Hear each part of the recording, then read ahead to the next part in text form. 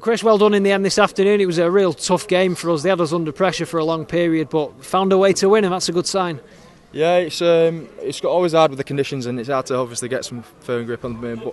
But you need to keep hold of the ball in these games. You can't give a team like Wigan the drill from a young age, how to spread the ball, how to keep hold of it, percentage game, and we're just giving them everything. Like, we can't do that, especially in this league as well. We can't pull wins out of that one in this league. So obviously we're going to go out, work hard, especially on completion, yardage sets as well, and tear in a little bit. We defended well, but as you say, we had no control over the game, particularly for about half an hour in that second half. They dominated completely. Yeah. Well, straight from the second half, from kick-off.